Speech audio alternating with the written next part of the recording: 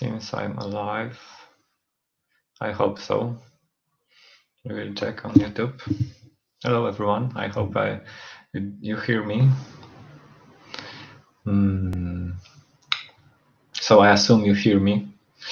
And let's start our today's broadcast about making technical drawings, because I thought maybe it will be interesting for some people to see how I draw things, because I made quite a lot of drawings recently, in recent years, for various purposes. So this is making technical graphics, the webinar about just an idea that came to my mind 2 weeks or 1 week ago. So just quite spontaneous thing to show you how I'm drawing things to make graphics. And let's start simply. Maybe a few things about me. Why the idea to do something like that? In general, I am a, let's say, consultant, trainer, blogger, speaker. I do a lot of community-related things. So I have a lot of opportunities to draw something, for example, for blog posts. I wrote this Pro.NET memory management book, which is also quite big and contained a lot of images and drawings, like maybe something above 100 technical drawings. So I gained some experience doing all of that. And in general, I'm a guy related to .NET performance. Maybe you don't know me from that side. I don't know who you are, so you can say hello and say from what background you are. Whether are you programmers, or I don't know, just people that are interested in drawings or technical drawings. So you can say hello to me on the chat, that I will just hear that and see that somewhere is on the other side. So, okay, what I'm going to cover today is drawing of technical things related to software architecture, in general software engineering, let's say. So why do we need drawings at the first place? So obviously, as I said, most typical, probably interesting way of consuming and your need for drawings is that you have some blogs and you want to write some blog posts, and it is so nice to have pictures, drawings there. So it is also quite one of the main reasons for me to make drawings recently. Also, maybe you are authoring some materials, maybe they are free, maybe they are just paid, it doesn't matter, but probably you need to visualize something like architecture or your algorithms, ideas. I was heavily involved in visualizing how .NET memory management works, for example. So it is really good to see something instead of describing it in 1,000 words. So, okay, hello for everyone. I see some hellos, so hello from Baku, hello Mariusz, hello Tomasz, Jędruś probably, and nice to see you, that someone is listening to me and watching me. So obviously documentation is also the reason, although we don't like writing documentation. Sometimes one drawing can be much better documentation than 1,000 words. And also maybe you are authoring some books, or maybe you want to write some book, or maybe you are just thinking about it. For sure, a good book will have some drawing inside. So that's all. A lot of possibilities I see. So I thought it is nice to have this technical skill, like it is maybe something between technical or soft skill thing, that you are able to draw something. Okay. So the next thing is, I didn't change the slide. I was going to say what we will use, not why. I didn't fix that slide. So what we will use for that, I will use the tool that I'm mostly familiar with, and I'm using it for years, really for years, for drawings, because I see, and I'm obviously talking with people and seeing what they are using for drawings. So typically, and it is also my story, I started from using Visio. Like Microsoft Visio is a tool for drawings, graphs connected with lines, so it seems like a good tool for drawing things. And it is. I did some documentation graphics with the help of Visio, but Visio is still mostly for me. It is a tool which is just quite sophisticated tool for connecting rectangles with the lines, with the help of lines. And unfortunately, it also doesn't work well sometimes. So it is just that. It is not a drawing tool. It is block connection tool, let's say. So Visio is one of the choices. Sometimes people are using other tools that are more dedicated to drawings, like Draw.io, or maybe another online tools. But I chose Inkscape a few years ago, and I see also it is a very, very popular tool. So we will go to the Inkscape. I will show you the Inkscape. So the very first thing, only to mention for people that are not familiar with the very, very, very basic things, we have, in fact, when we are talking about computer graphics, we have two types of graphics. We have raster graphic and the vector graphic. So the raster graphic is the one that is just based on pixels.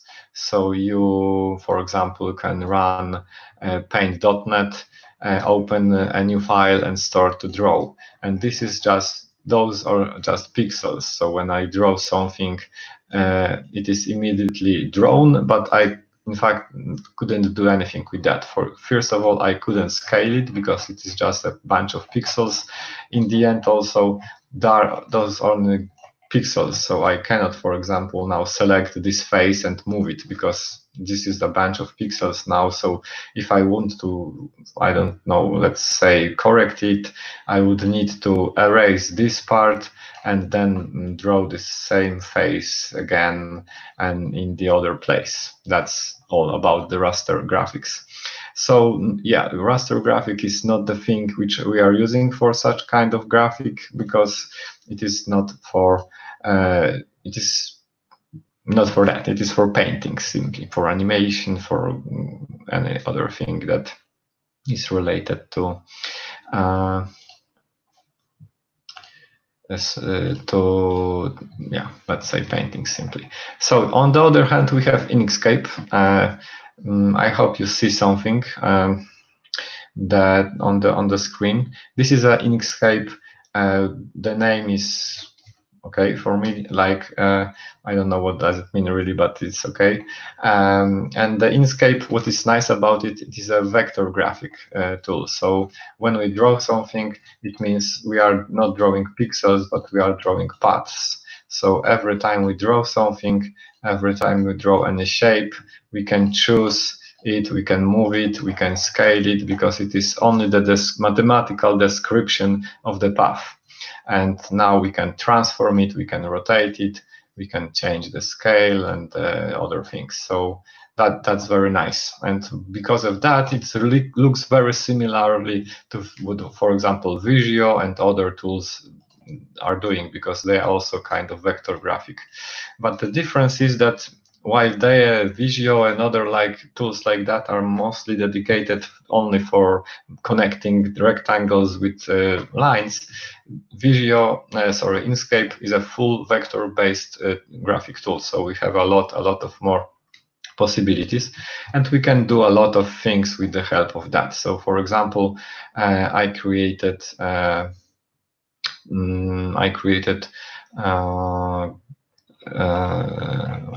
I will find it. I created posters describing how the memory looks like in case of .NET. What is the organization of the memory? And I will show you those posters in a minute. So that's very useful. Like, it is not only for connecting graphs. And by the way, it is for some, it can be a problem, because like Visio and other tools are for connecting rectangles, let's say, Inkscape is not. So we cannot, for example, say I'm connecting now this with this, or I don't have any points to attach rectangles, nothing like that.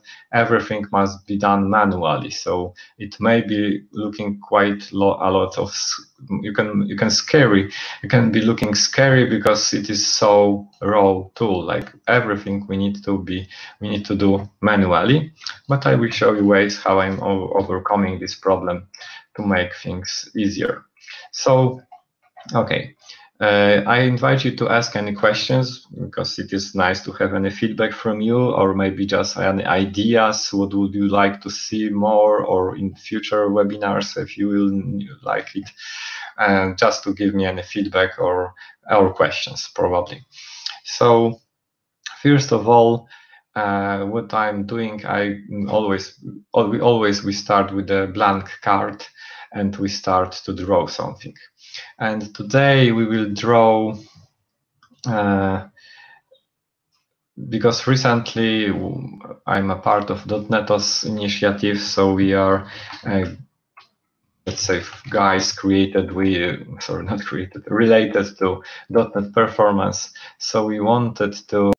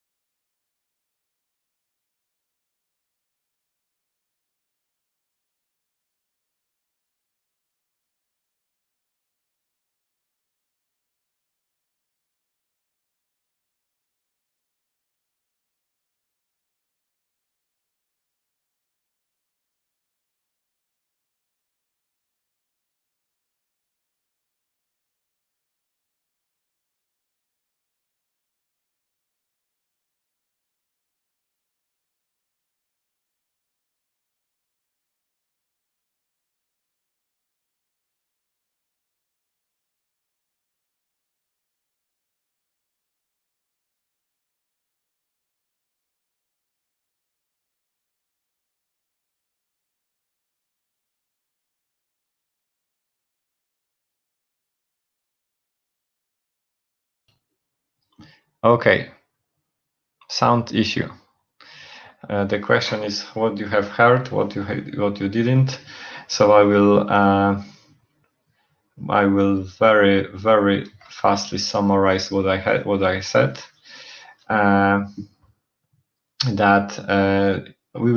Sorry for the problem. I forgot that when I went my camera off from the stream, the sound is turned off, so I need to be visible. Okay. So I just was describing you the fact that today we will draw some drawings for this course because I'm in general recently doing this course with the help altogether with Dotnetos, and I was saying that for the last 2 minutes, so sorry for you for hearing nothing. I was just saying that okay, today we will be making some drawings for the AsyncExpert part of the about the AsyncExpert foundation simply. So that's all I was saying. Sorry for the technical issue. I'm still learning everything. So that's okay. So now let's move on. I will close this and we will start to share the screen with the application itself, with the Inkscape. You can confirm that you hear now, because it would be really, really sad if I will be not, if you will not hear me from now, because I'm now going to describe the Inkscape itself. So you can say some yes.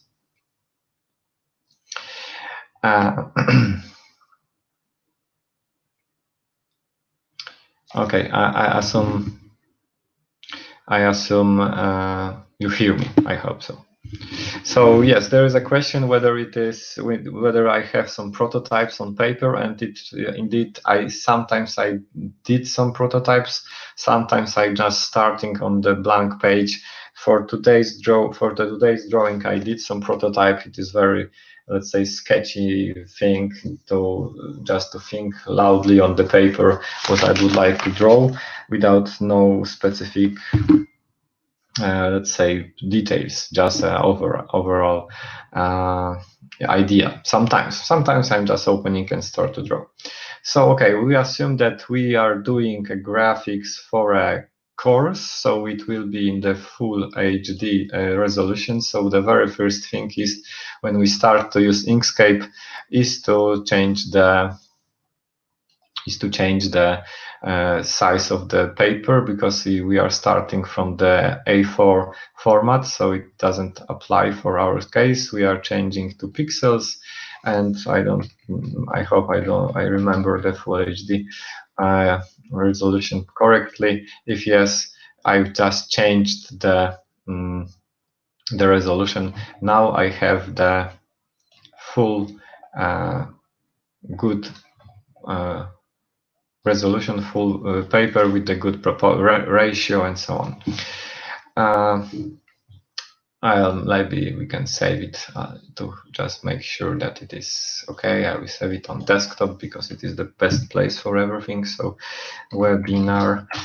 And okay, so the very first thing is, the most useful thing for me when doing drawings is to use grid.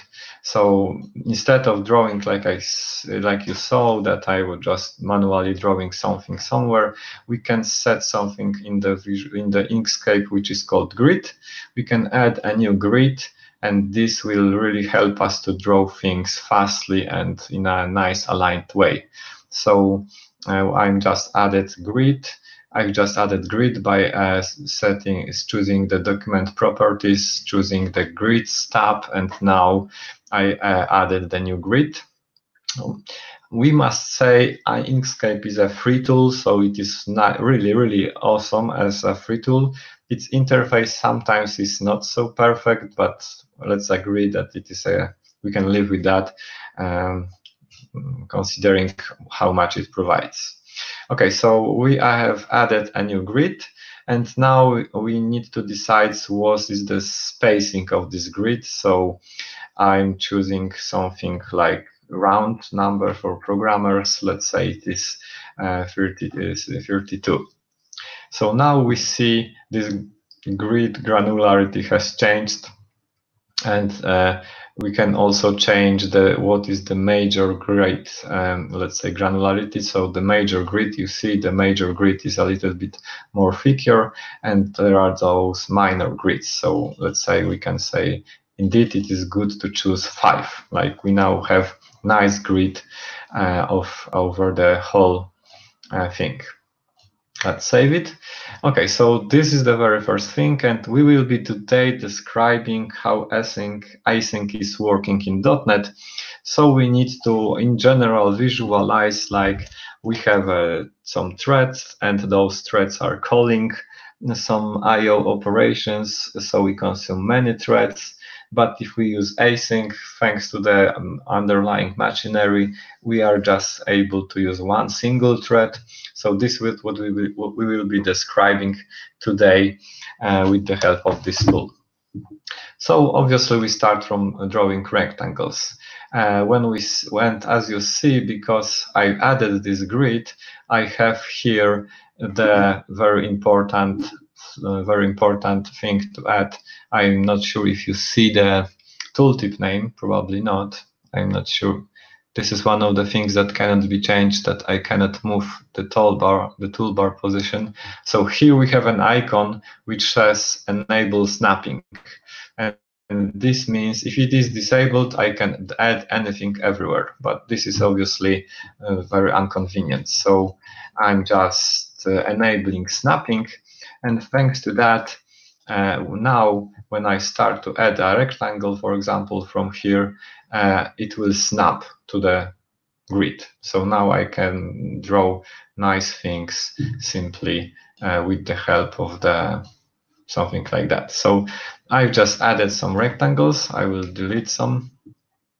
And now the interface is not trivial. So sometimes you need to work out with this tool for some time to overcome some problems. So for example, when adding a new rectangle, I was able to snap the corners to the grid, but when I'm moving it, when I'm moving the rectangle, now it doesn't snap to the grid. So for example, for changing that, I need to add additional option of the snapping toolbar.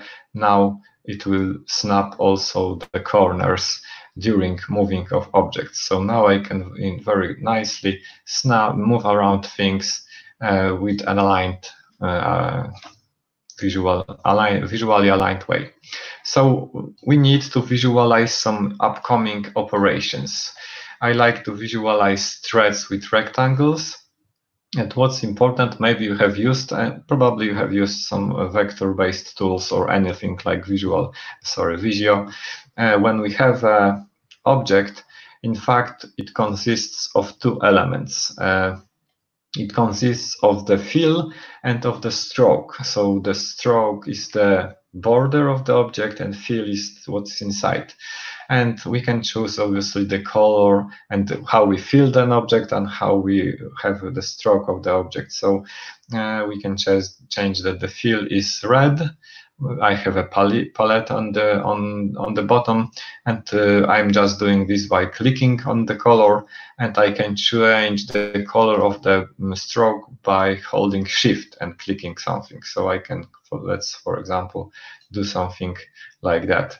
I have changed the stroke to yellow, but it is not visible. And here we have quite of various toolbars that we can add. I will close all of them. So by default, we don't have any additional toolbars here.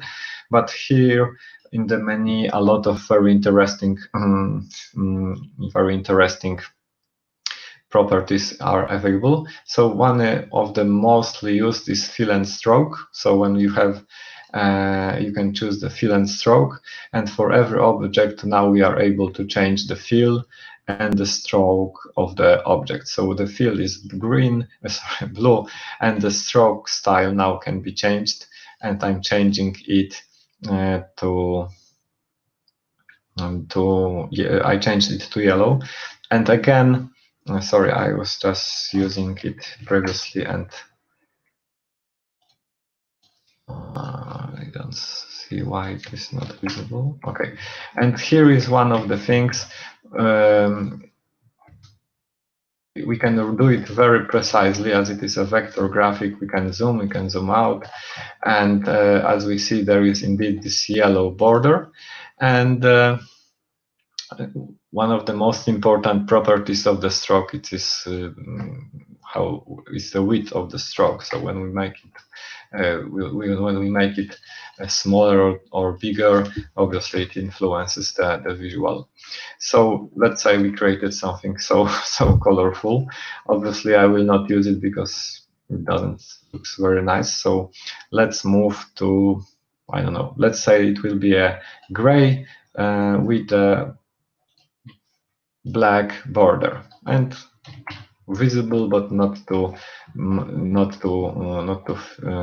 match visible border. So now we have created one. We can now choose another with the same colors and with the same properties, I created new rectangles. And for me now, those rectangles represent a thread, for example, a thread that is doing something in time. So now we add a timeline, and now we are going slowly to making something more clear. I've just, because as I'm not describing the basics because every one of you probably at least once used some graphical tools. So we have a set of tools here, like rectangles. Mostly I'm using just rectangles, circles, and lines, and it is enough, and obviously text.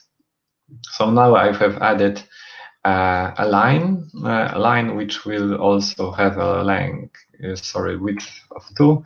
Additional, what we can add for every line is the marker at the beginning, at the end. So if we need an arrow, we are just adding here an arrow. And now we have an arrow describing time. We can add a nice description with the help of text. Let's say that it is a time. Here, when we have chosen a text as a tool, a new set of properties is we can change the font. Recently, I'm love in a font which is called Montserrat, so I'm simply using it everywhere. So let's find it because it looks nice. So we have a time.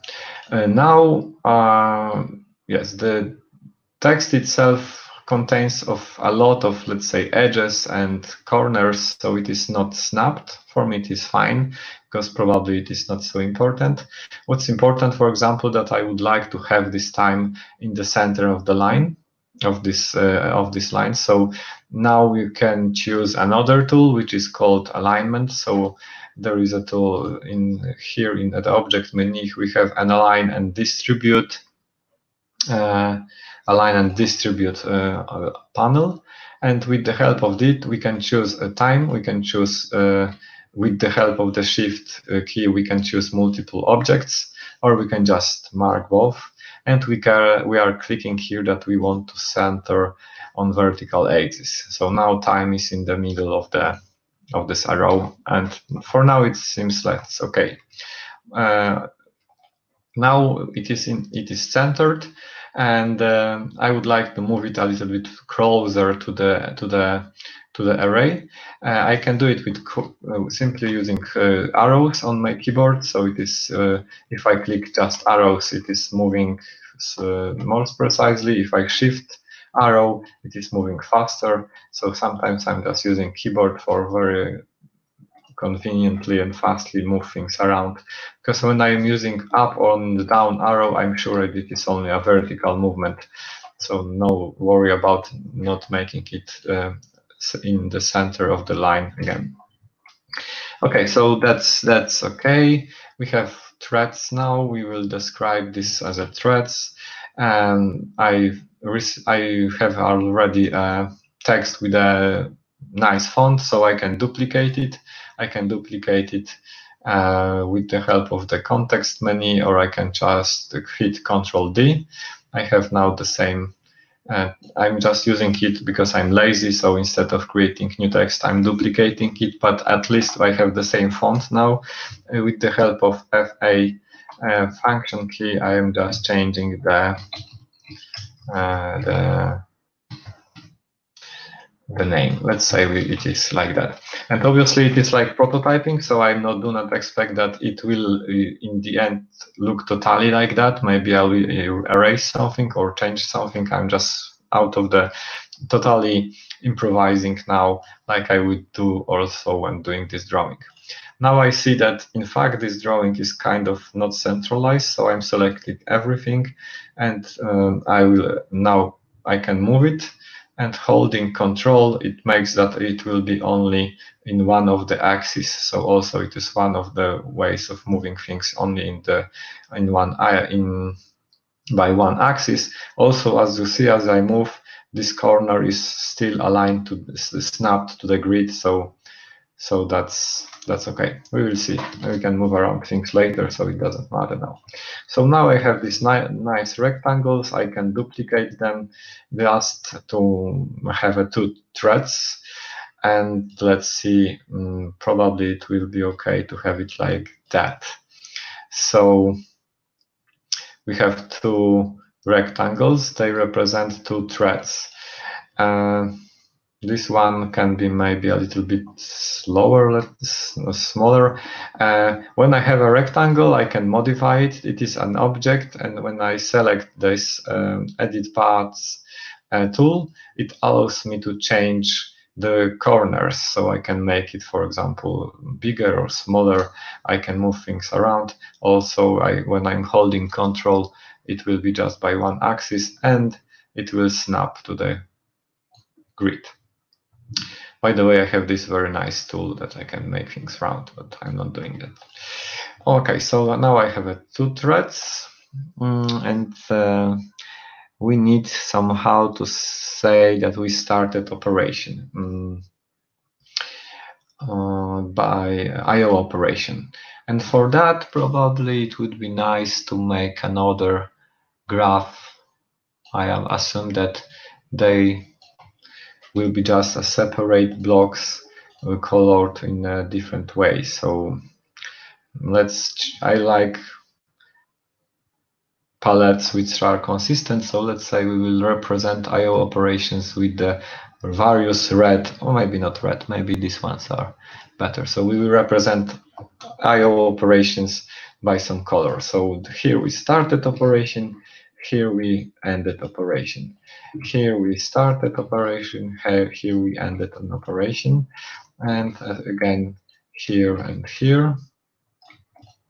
Let's just okay. So here now we have threads. We have they are doing something here. They are starting, starting, waiting. Okay, that looks nice. We will now need to. Let's say that we will somehow mark that thread is doing nothing. So I will just add here a line. Here I will add a line, or maybe differently. I will just make this line. And another property of the stroke is not only its width, but we can also change the dash. So for example, it will be just not a continuous line, but it will be a dashed line. Let's choose maybe this one. Okay, so now we have something which looks like time not used thread.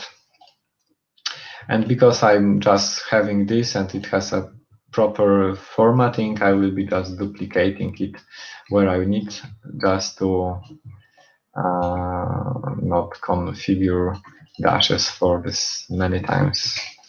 Okay, with the help of this tool, I will change it. So now we have something like that. We are modifying those paths simply to, let's say, represent threads in time. Okay, so now we have a situation that tries to describe two threads, and regarding to some technical part now, maybe not drawing.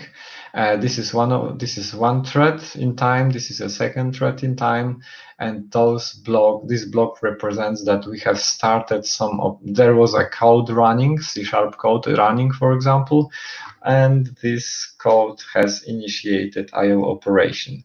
So at some point we need to wait for the result. So waiting for the result is illustrated by this graph, gray block, because it's waiting. So it is like thread is consumed, but it is just waiting. So it's kind of waste of thread resources. And after some time, the result comes from the database HTTP call. However, so the code is resumed because now we have the data, so we can process this data. So this thread this is execution of one method, let's say, that has done something with data, and here another which is doing something, initiating I/O call. We wait for it, then we get a result, and we are processing it. The same case in this second thread. This probably means this doesn't make sense, because we can assume that we have here another block of code doing something, but maybe not initiating any I/O operation, but simply doing something. We will see how to work out that. So now we want to, let's say, explicitly say that those operations are I/O operations are different. So I will choose those two, and I will change it to a little bit, a little different color. Those are also a little bit different color. So now we have theoretical description of the code that maybe the code that initiated 3 I/O calls. Okay. So this is the situation with the regular threads, and now what we would like to have more. Probably this should be on the bottom, because it is just like probably people expect to have it. And we would like to visualize somehow the fact that indeed it is an operation, I/O operation. Maybe we will use something like, let's say, database. Typical representation of database is cylinder. So let's say that it is like that. And we will draw it like that. Once again, we need to draw a cylinder simply. Maybe smaller. Okay. It has the previous properties, the previous color and stroke. So let's, I don't know what it will be. So let's just make it white with the black stroke without anything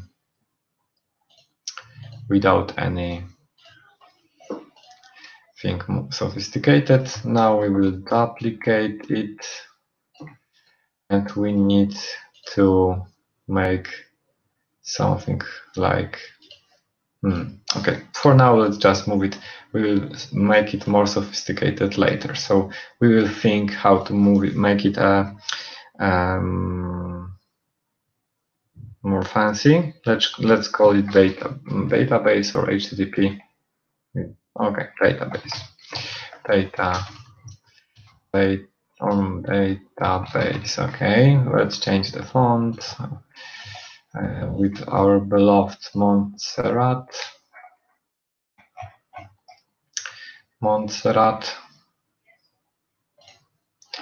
Database. We somehow need to represent the fact that it is I/O operation conceptually, so we can say that it will be just called waiting, and I will just duplicate it a few times.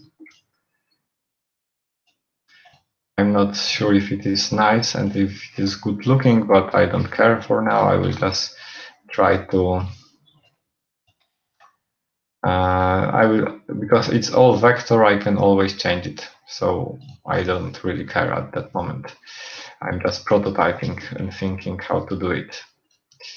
So that's things out, fade, waiting. Okay. And this waiting can be illustrated. I'm not yet sure how, but let's say that we will create an arrow.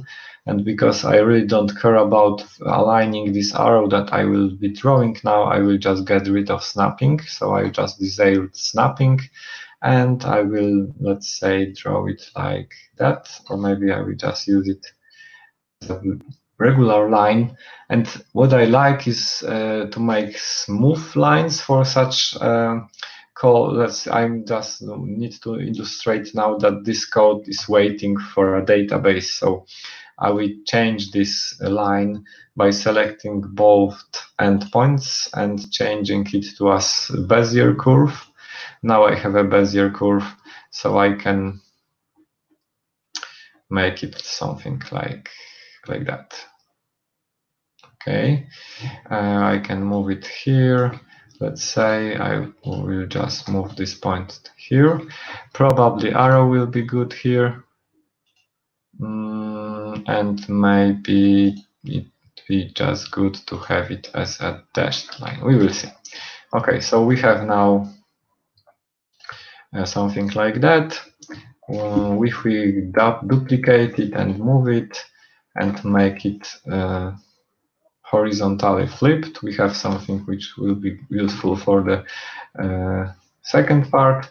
We only need to change the arrows. This end is not required an arrow, and this would like to have an arrow. So yeah, we have just, this seems to be too granular. So I'm immediately changing, let's say, yeah, database. Not sure if it looks nice, but maybe it is. Okay. And the same I should now repeat for another. So let's do it. So we have to repeat all the things. I'm just copy pasting it, moving it closer here, and this is smaller, so I need to compact things. So I will just make it more close to each other. Okay. By modifying curves, okay, it is still too.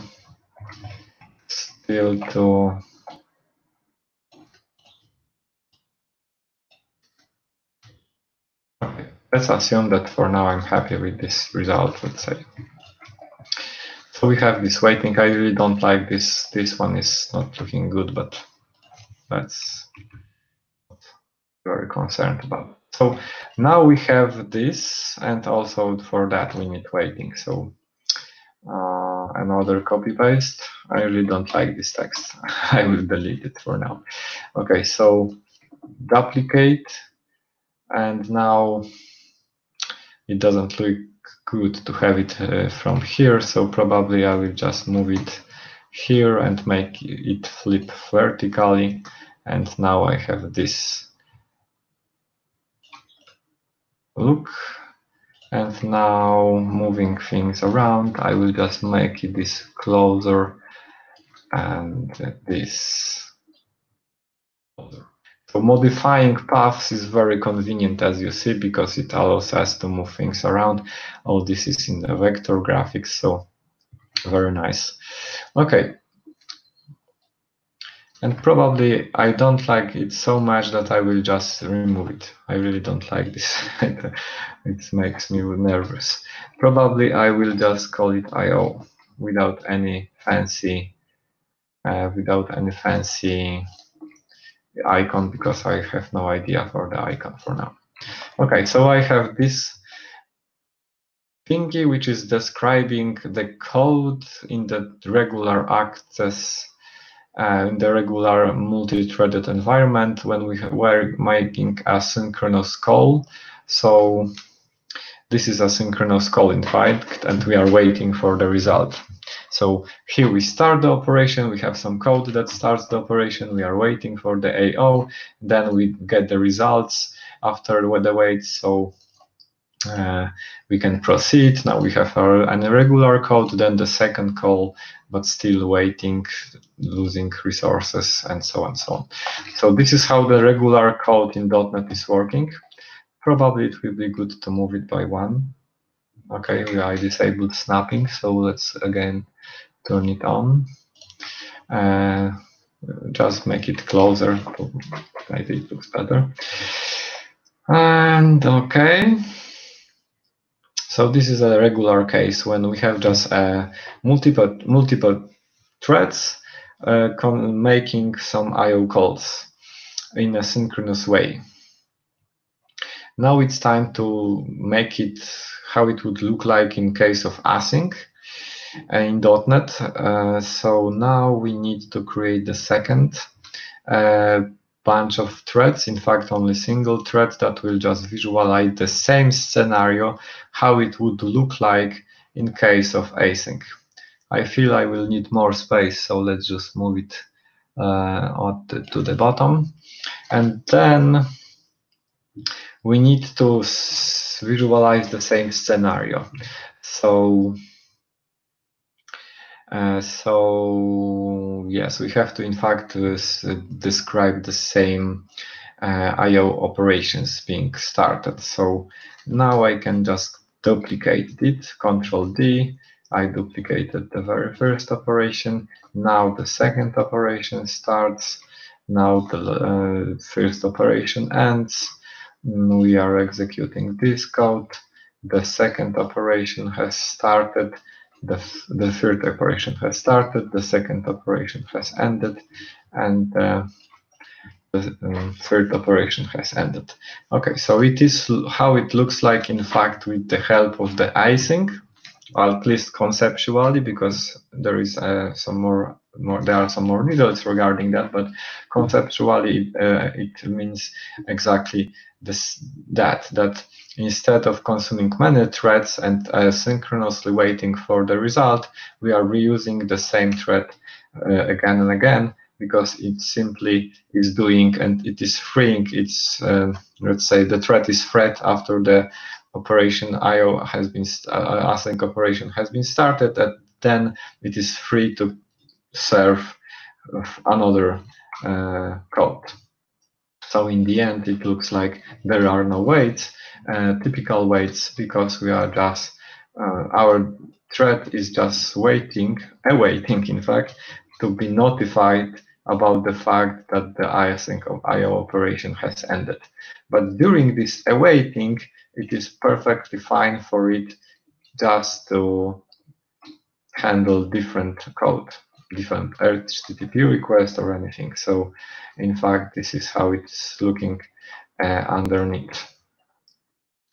So yeah, conceptually, it is like half an hour, and I've created a very basic sketch how I imagine this drawing should look. And this threads is just doesn't make sense, because we have threads here and we have thread here. So let's call it just a synchronous IO, and let's call it async.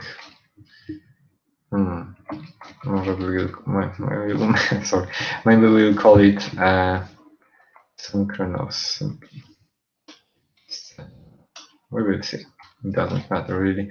We don't have to expect to make it perfectly fine at the very first glance. And again, for me, the most powerful thing is the snapping, because thanks to that, I can produce very nicely, very fastly things, nicely aligned. Obviously, this tool and this approach is mostly for drawing, kind of immutable drawing. So you are visualizing something, but you don't expect a lot of changes, because when I move it now, I need to move everything, and this makes it problematic if I will be moving a lot of blocks. So this is just probably more convenient scenario for Visio, which is automatically at least trying to move connections between blocks. But this is not the scenario that I'm covering. We are just doing a graphics to describe something, and we are not expecting to modifying it a lot in the future after months, weeks, or days even. Okay, so now we have the same scenario. Probably we need to name the threads just to make things more explicit. So I will just make it thread 1 with the lower index, and the whole thing I will just make smaller. And now we will just name what those lines are, just for the better visibility. Thread 1, thread 2. So yeah, and again, now we see that we need to add those async arrows. So let's move it a little bit to the below, add, duplicate it, move it. We have even this properly aligned, because the rectangles are starting and ending at the same point. So yeah, oh, sorry, not this. Yeah. This this thing I didn't like. Sometimes it is really hard to hit the thing that we would like to move, but we can help a little, like by moving it by keyboard. And now I can move it like that. And the last one, because now probably it will be just okay to have it from the below, so I will just probably reuse it, this one again here. Okay, so this quite probably nicely illustrates the difference between using async code and asynchronous code. So technically speaking, we are simply more scalable because we have served 3 I/O operations with the help of 1 thread, while in this scenario we needed 2 threads because during this thread was waiting, another one wanted to do something, so we needed to utilize another thread. The more I/O operations happening at the same time, overlapping, the bigger benefit from using async. Okay, anything you probably feel should be added to this graph? Do you find it readable? Do you find it like it describes something, or maybe totally not? I'm thinking about adding numbers to explicitly say that maybe the coloring is not enough for pairing, but for pairing we have these arrows, so probably it is okay to understand that this blocks is continuation after this blocks ends. So probably that's okay. I'm thinking, just a minute for me to think. If you have any feedback, if you have any ideas what could be added to this drawing, it would be really nice to hear. Obviously, this graph is only a visualization. This is this grid, so I can disable it. So in the end, the result is like that, but it is visualized only as a visual help. Waiting, I/O. This is not obvious why we have the same color, but probably it means we can get rid of it. Just make it like that. Maybe yes. Okay.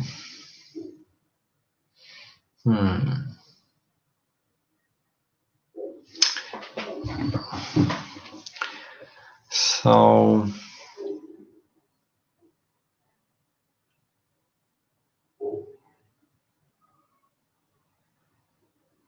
yes, numbers to operations, or a legend about the I/O operations. In fact, both are interesting. We can just for a practice do both, and we will see. I didn't mention it at the very beginning, but I expected that this webinar should take around 1 hour, so don't be afraid, I will not keep you here for hours. And in fact, we are slowly ending this drawing. So we can very fastly do a legend here. With the help of the snaps, it will be perfectly fast, like we can use those duplication. Duplication is one of the most powerful things in Inkscape. So we are just selecting it and changing the size, and let's reuse this one, and we can say that it is operation 1. Let's change the size to, let's say, 24, and then duplicate again because I'm lazy.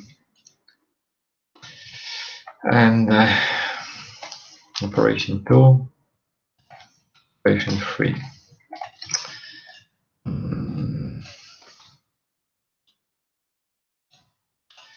Just from the visual point of view, it seems it should be a little bit closer because we have too big gap. Okay, so let's assume that it is like that. I'm not sure if it will be left in that version for the course, because probably I will revise it heavily. But for now, I'm quite satisfied, let's say, with the result, because I'm expecting it will be full screen on the slide during the presentation. Probably this is.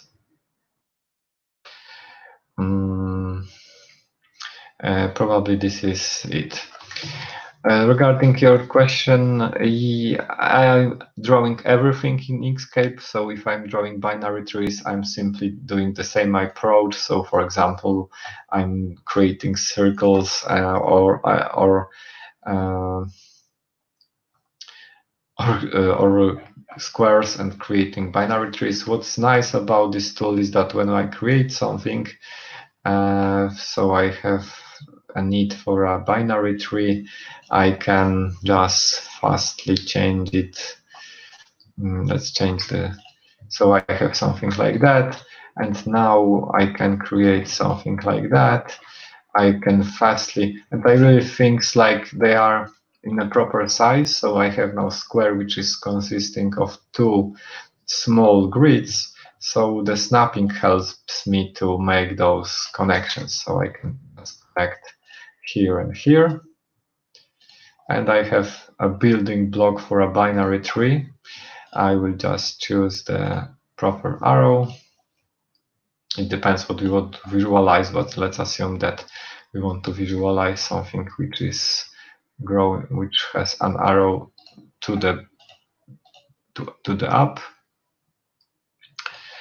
And now I have this basic building block, so I would be drawing it like, let's select now this, duplicate it, put it here, and duplicate it.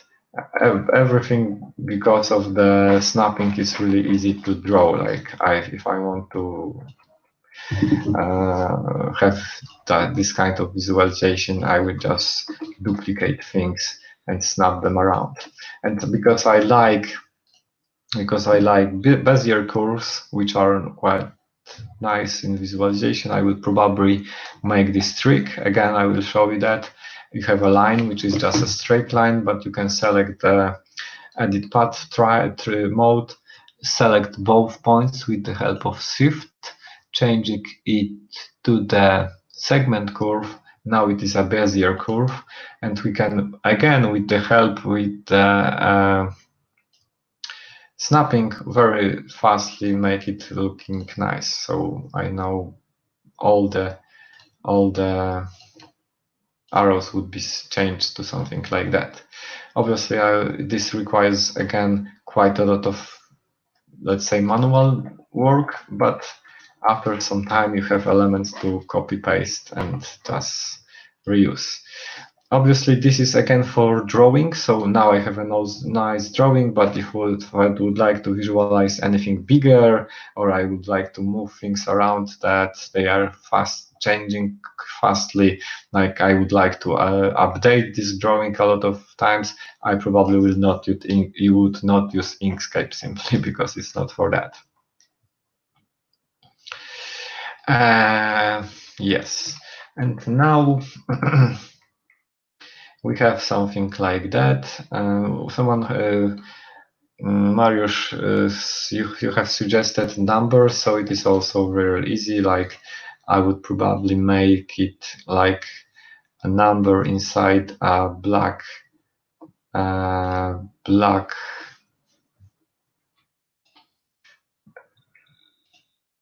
circle. So I'm just having this. I'm doing a number, obviously in Montserrat font. So let's just use Montserrat. It should be I can zoom to make things. I can zoom it. I can change it to the size probably because it seems to be too big for this particular use case. I'm aligning it, so I'm selecting both and choosing to align both vertically and horizontally. Now I have this nice block that represents a number. I can group it. It is quite common that if you have a lot of had a lot of similar objects and want to do it something with that, you can group it. So because now I have two separate objects, so when I move one, the previous was at the same location, I can make those both objects grouped, and now it is easier to move it. So now I can very fastly, let's say, make things in order. Oh, and by the way, I deleted the okay, I was so concerned about the below graph that I deleted the IO operation for this. So let's just quickly recreate it. Just recreate it by making it horizontally aligned. So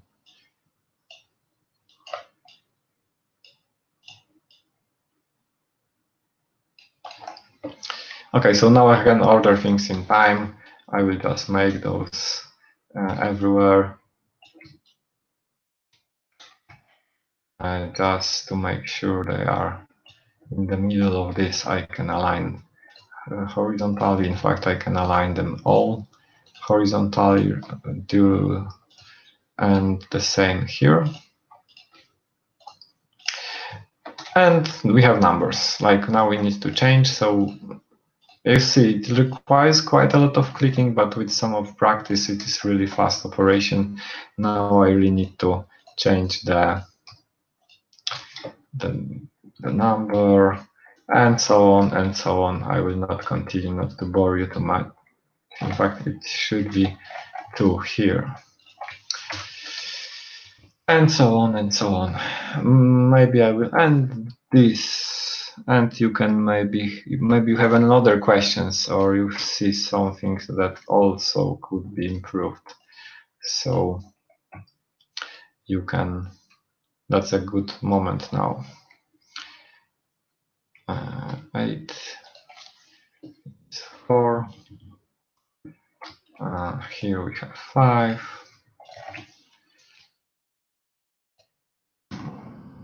5 here. I will just align it in a minute. And here we have 6. Those numbers are good because we can refer to them. If it would be a, for example, illustration for a blog post, it would be a perfect way of describing things below the graphics. So it would be really, really nice. And in fact, I can copy paste it here. Okay. So just as two things to end, not to prolong this webinar too much. First of all, during you can say whether you found it interesting, whether you found it that you probably maybe would like to see another examples. And for now, just a few things, 2 things for you. So in the end, we have created something like that. In the end, this is in fact, Inkscape is all the time operating on the file which is called SVG, which is a very common vector format. You know it from internet probably. It is also used for vector graphics simply. So you can host it, for example. But in the end, mostly what I'm doing, I'm simply using it and converting it to a PNG file. And as you are asking, all the images in the book were provided as PNGs simply, and that was fine because PNG is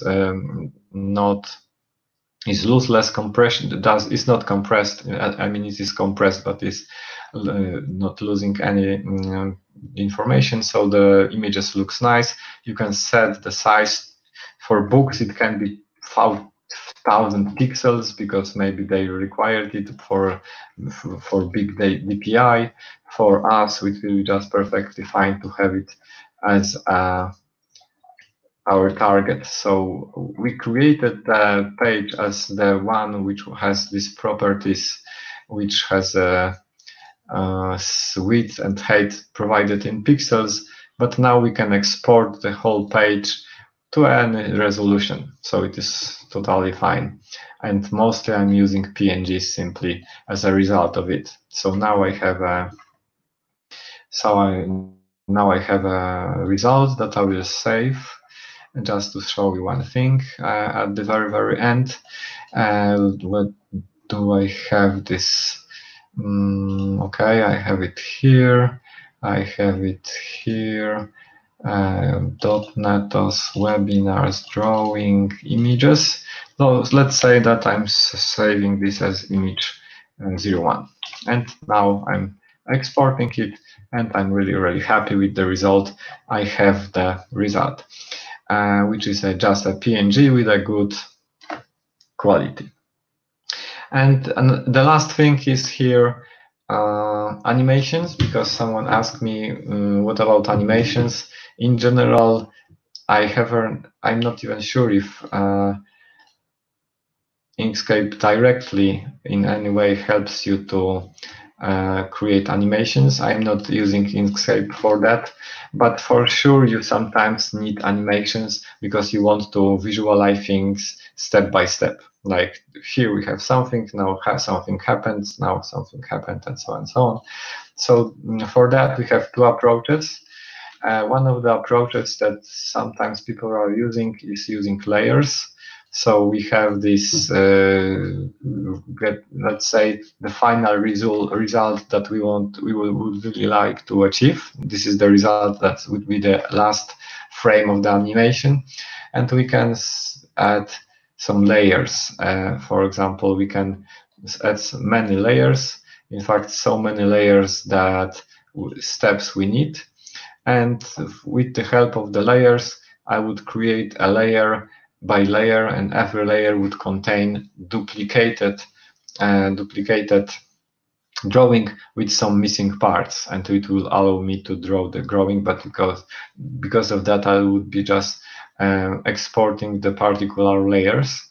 But I don't like this approach, mostly because, as you see, Inkscape GUI is a little bit contrived here. So I have these layers field here, but it is very hard to be nicely handled. And in fact, when we start to copy paste between layers, it is just like not very convenient way of doing things. So what I'm doing in the end is that I'm creating several images simply. So I have this final result, which let's say is called, I will save it as a webinar final. And this is the final image that I'm happy with. So it is important because then it would be much harder to make any changes, although it is still possible. But assume that it is this graphic that with which I'm totally fine to have it in my presentation. So I have this final version, and now I'm simply starting to create copies of it with the missing part. So for example, the very first slide in my presentation would be just to say I'm having a very simple scenario. I'm just getting rid of everything here. In fact, because I would like to describe the situation that we have some thread and it has started some operations. So from now, I have image 01 SVG. And that's fine, I'm exporting it. Export image 0101, export, replace. Okay, now I'm reopening the recent file. So I have the same again, and it is quite demanding process, but I'm totally satisfied with it. So now I know that the next step that I would like to describe is to say that some I/O operation has been started. So I will get rid of everything here instead of those few lines. I need some modification here, and I need to put it underneath. Okay, it will be mine. Let's say this is not moving. It will be my second image. And image by image, I'm creating simply the number of images that I need. It is, I know it is probably not the perfect solution, but for me it's fine, mostly because I'm not doing so many animations. Most of my graphics are static. But just to show you the final result, how I imagine it should look like, here we have an image 003. Will open, I should export it. So I'm exporting it as image 03. Image 02 should be also exported. Export the whole page. Save it. Reopen image, which is final. And I would like to show the situation that the operation has ended. So I get rid of everything but this. Okay, so it will be image number 3. This is a particularly, not replace. This is a particularly complex scenario because we have a lot of steps. Typically, if I do something like that, there will be only few steps, so there is a lot less work. But this particular scenario seems to be quite complex because we have a lot of steps to cover in such a graphic. Okay, so now I have created 4 images. Obviously, I will not keep you here to watch all the steps being done. I created, in fact, 4 SVG images. And if we look at the result, now is the part about presentations. So let's share what I should share to see you.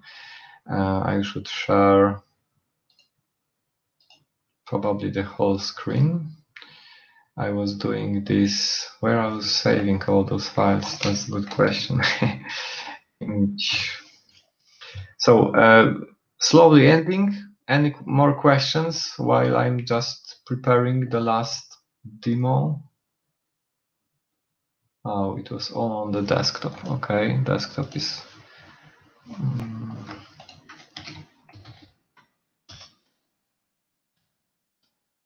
Just a few seconds for me, because I need to. Dotnetos Webinar. Okay, Dotnetos Webinar images. That's fine. Dotnetos Webinar drawing images image.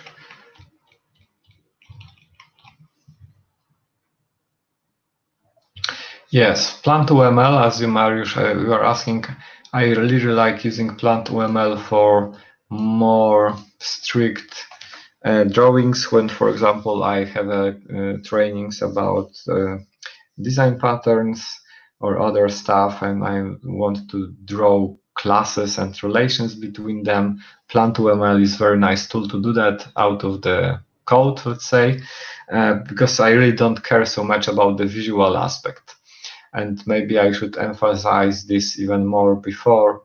I'm mostly choosing Inkscape because, as you saw, it is quite complex, but it allows you to control the full visual sides of it. So if I need colors, fancy curves and connections and a lot of texts, it is for sure now, for me, the Inkscape is the best choice. If I need only a few graphs, make it fast, Plant2ML is also quite a good tool for me, but for different scenarios.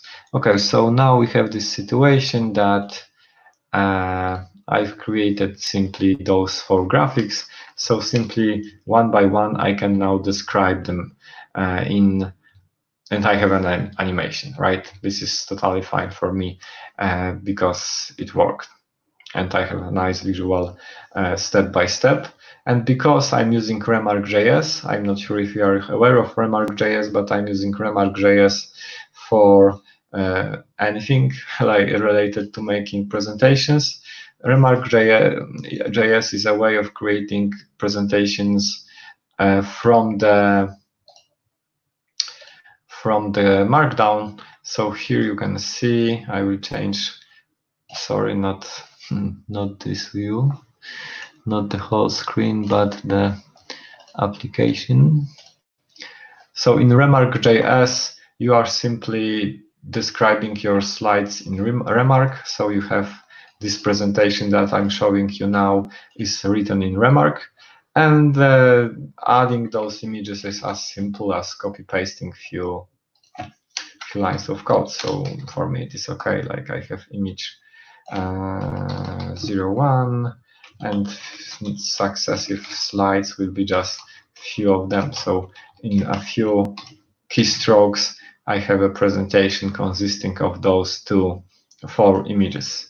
So now I can show you the result. The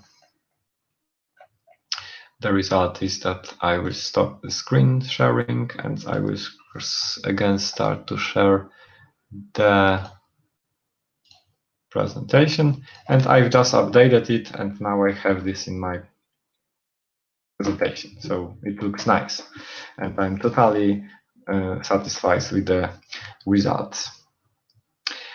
Okay, so in general, for that is totally fine probably to end now. It was very, very free, let's say fast grasp at my way of working with images. And with the help of that, I created many things, like as I said, all drawings in my book were created with the help of this approach. And I would like to show you also the result, like for example, this .NET Memory Management poster, but I don't remember where it is. Books. Where is my book? I don't remember where is the book that I wrote. That's not very good.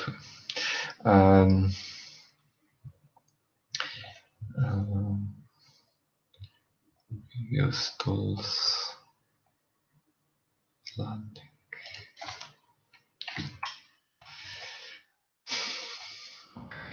I starting to recall where it is.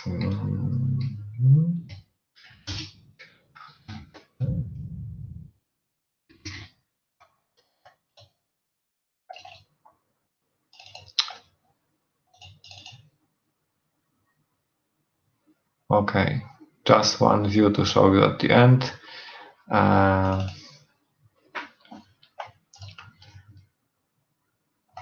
Stop sharing and start sharing.